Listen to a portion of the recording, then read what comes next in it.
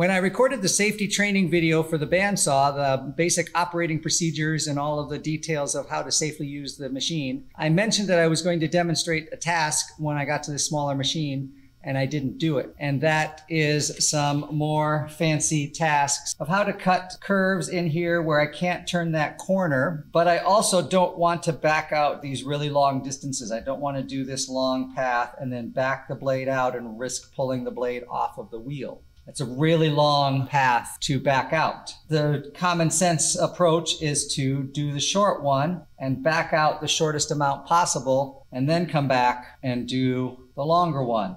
And then the piece falls out. So we're going to demonstrate that.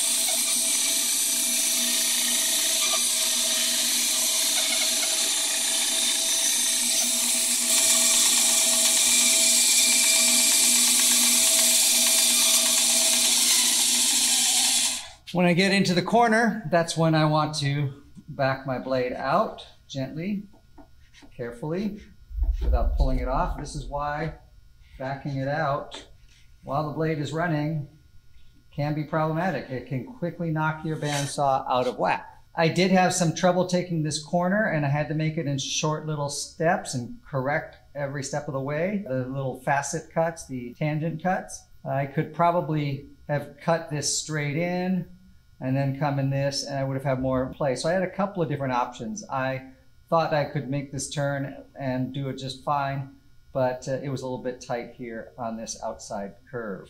And maybe I just didn't have my technique down right. I wasn't turning right. I was advancing too fast without turning. You can't turn in the spot, but you can turn slowly and progress forward. I probably could have come in from here and gone straight into the corner and then had a less complicated backing out. And then I could have come here and cleaned that up. You've got multiple options. You've got to think through your project. You've got to think through your approach. You've got to think through all your steps ahead of time. It's not one step at a time. You've got to conceive of the whole and what would be the best approach to accomplishing it. Now I can go ahead and do this long one, and I should be able to do that. These are much slower curves. I should be able to do that, assuming I can maneuver my piece. Yeah, I'll be able to maneuver my piece. If not, might want to chop off a bit of this to get it ready.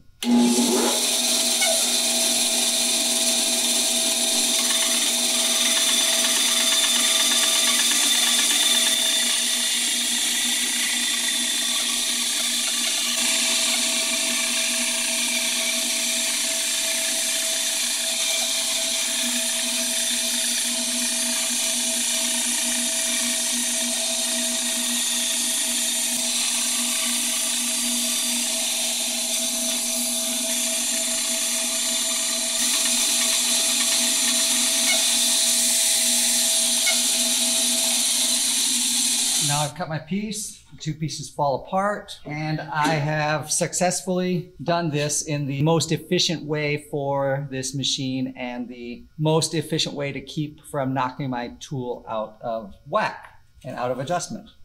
I did the shortcut first, and then I came back and I did this longer cut.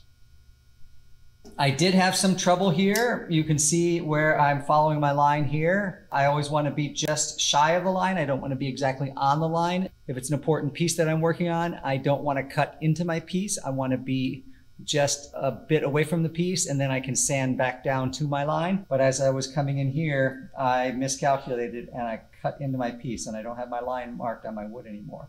I did the same thing over here. I couldn't make that curve properly and get through there. I don't know if my blade's a little bit dull or if it's just too wide of a blade for this particular cut. But that's basically how you want to cut your pieces, where you've got a short run and a long run. You want to try to always plan your short run first. Sometimes you're going to have things that are laid out on the wood that are a little more complicated and a little bit more challenging. Now I should want to do this short run first and then come back and do the long run. But as you'll see, as I try to go into here, I'm not going to be able to pivot my wood to get into that corner because I'm going to hit there. So I'm probably going to do what I can. I probably marked this on the wrong side of the board. I probably should have marked it on the other side of the board. But let's figure out how we can get this cut and make it work. Because I think once this piece is gone, then I can do that. Or I could do that. I could chop a chunk of this off so I can get into the corner, but I'm not sure even if this chunk is gone, if I'm going to get into the corner. So I have a couple options. I could start here and then go as much as I can and then deviate from my curve and go down to here and let this whole waste piece fall away. And then I can come back and do this one, and then I've only got a little shorter run. I think I'm gonna try that one. I'm gonna try that, see what happens.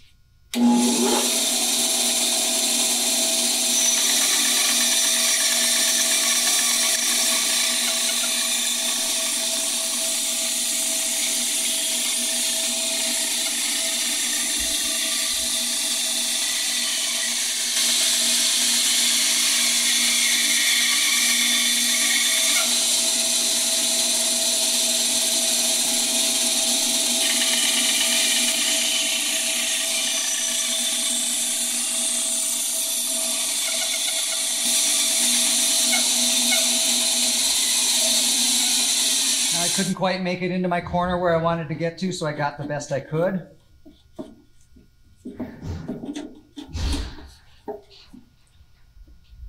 That was the best I could do because the board over here was in the way of the back side of the saw. Now I can finish this off.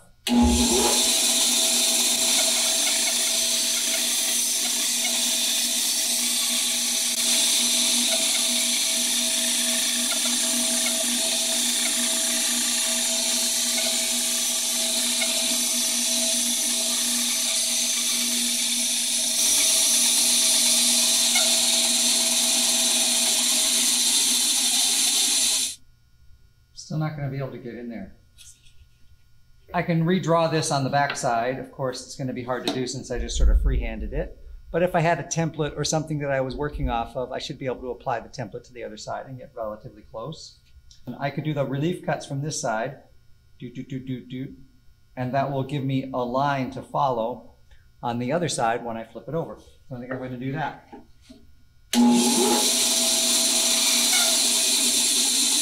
Normally I would put my hand here, but I don't want to block the view of the video, so I'm going to put both my hands over here.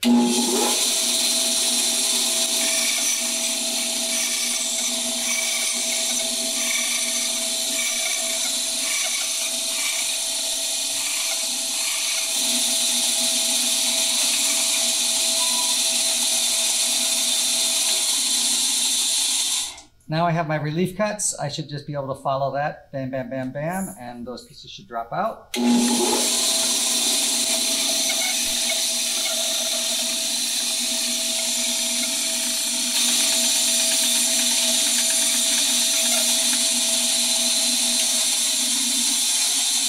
the end result is I actually got pretty close to my line. I'm pretty happy with that. That's the normal amount that I would have to sand off and file off.